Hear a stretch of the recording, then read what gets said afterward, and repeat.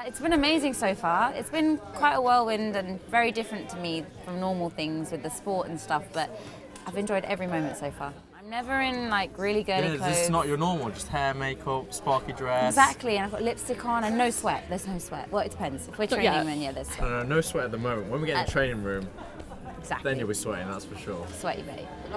Why was it that you wanted to do Strictly as well? Since being a little girl, Saturday nights were always watching Strictly with my sister and parents, and I always thought, wow, that looks amazing.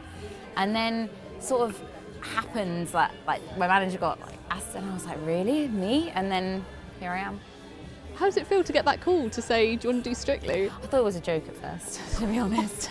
I was a bit like, really? But now it's reality. You're here, you can see sparky glitter balls everywhere, and you're in this outfit. I know, and it's a bit surreal actually. Like, it's a different world. Like, it is completely different. Yeah, that's for sure. It is very different, especially from your training, swimming in the cold ocean and... Exactly, yeah, I wouldn't imagine this in the ocean. Cycling in the rain. No. It would. Oh, you did run yesterday though, I'm proud of him. She said she was going to go training, so I thought I'll try and train this day. And I went for a good 3-4 mile run. I can feel it today. No matter how far you go on Strictly, I mean, what are you hoping to get out of the experience? I think friends for life, dance skills for life, and just to, probably for myself, confidence, show everybody that, yeah, I'm missing an arm, but there's a way around it, and we can dance, and I can dance to a good enough standard, so. No, I'm excited. I can't wait to choreograph and think outside the box, and nothing's going to be normal as it would be, because obviously the situation is very different. So for me, it's a challenge, and I can't wait to show everybody what we do week 1, because it's going to be something special.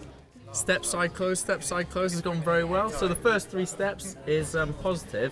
Obviously you're flying off to Australia. Yep. So her homework is to do step side close in the airport, on the plane, and especially on the Gold Coast. On the beach. And then maybe down the finish line as well. We'll see how it goes. Yes, definitely.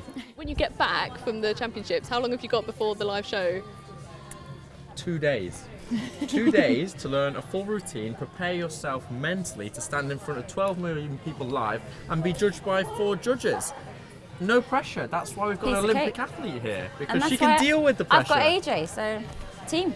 Actually, having trained for 1 day, I'm sort of thinking that perhaps I'll like both ballroom and Latin now. I was thinking more Latin to begin with. I know you were talking about Latin and you're excited about that and the style, but I think the ballroom for you is going to be it's going to be very much so up there. That ballroom, tango, and a beautiful waltz, I can imagine it's going to be exceptional. Yeah. Are there any you're dreading though, like that you think of them and go, oh, I don't want to do that? It was the waltz.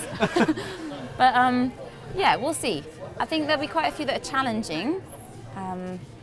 But again, with every challenge, that just excites me. I'm a bit weird like that, so.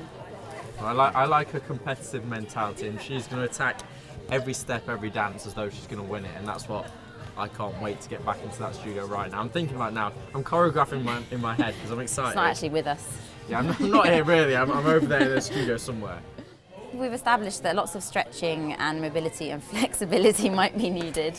Yeah, a lot of stretching for you to release a lot of them muscles that maybe you've trained before, you just don't know they exist as painful as they are. Yeah, I'm a bit, and at the moment, just because obviously Worlds is just around the corner, I'm very like stressed and tense and as athletically fit as I can be, so I need to loosen up a little. I'm excited to show the world what we can do and hopefully inspire perhaps younger generations to kind of get involved in dancing and just believe in themselves a bit more. You are an inspirational person, so that is what's going to be fantastic. That seeing your journey and seeing how you inspire others, especially the young generation.